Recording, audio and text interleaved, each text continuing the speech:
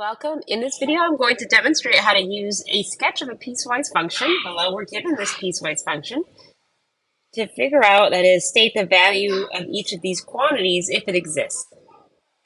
Now, if it's infinite, we're going to write plus or minus infinity. If it doesn't exist, we're going to write dne. So let's first look at the limit of f of x as x approaches 6 from the left, from the negative side. That's where that negative tells us to approach from. So as a reminder, this is the negative side, and this is the positive side. So as we're walking along to, not positive 6, excuse me, negative 6 here, from this side, along the x-axis, we see that along the vertical axis, the y-axis, the function is approaching the number negative 2. So as we walk over this way, we'd have to look down to see that the function approaches negative 2. All right.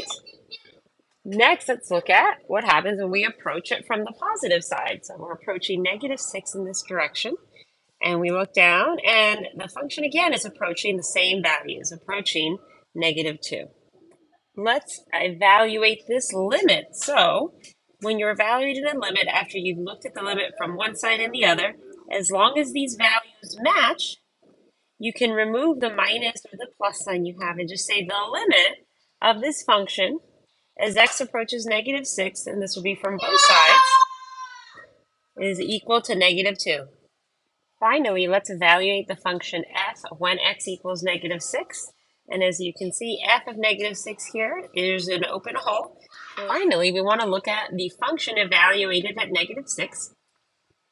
Here we have a removable discontinuity, and f evaluated at negative 6 is negative 4.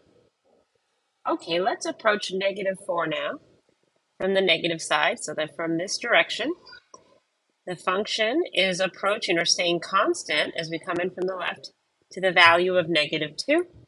So this function f of x, when x equals negative 4, here is approached from this direction from the negative side. Because of that sign, we know that the function approaches negative 2.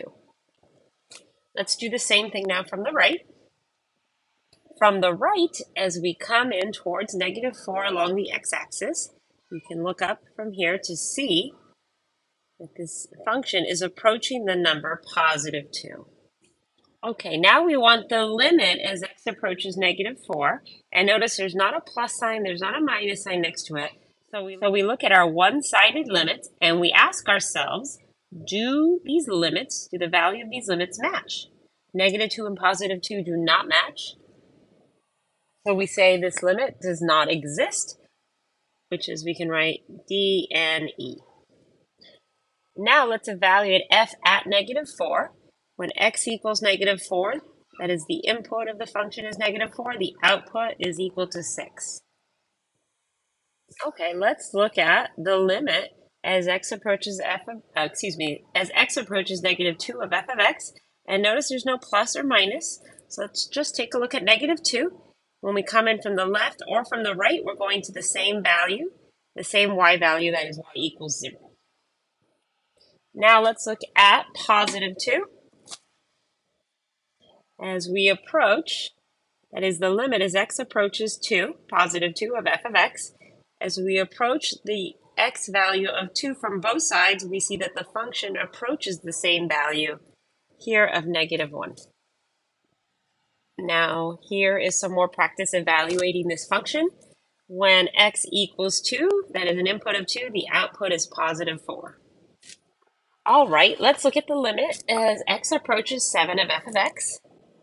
We can look at the left and the right and see from both sides, as long as we're approaching 7, this function is getting infinitely small from both sides. So this limit is negative infinity. All right, next let's look at the limit as x approaches 3. Here's 3, and we're approaching from the left, that is in this direction. We're approaching negative infinity, that is the function is growing in the negative direction without bound.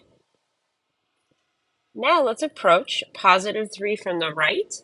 So as we travel along the x-axis, along the inputs towards an input of positive 3, look up towards the function, and you can see that the function is growing without bound in the positive direction. This function is growing without bound in the positive direction. So this limit here is positive infinity. Now, as x approaches 3, and that's from both directions, these limits do not approach the same value, so this limit does not exist. Finally, let's look at the limit as x approaches 4. So x is approaching 4 from both sides, and we look at the outputs here, and they're all approaching positive 3. Now, let's look at this final limit. That is the limit as x approaches 4 of f of x. As we approach 4 from both sides, we see that the outputs are approaching positive 3. I hope these limits reminded you of riding a laughter roller coaster through a Candyland sky.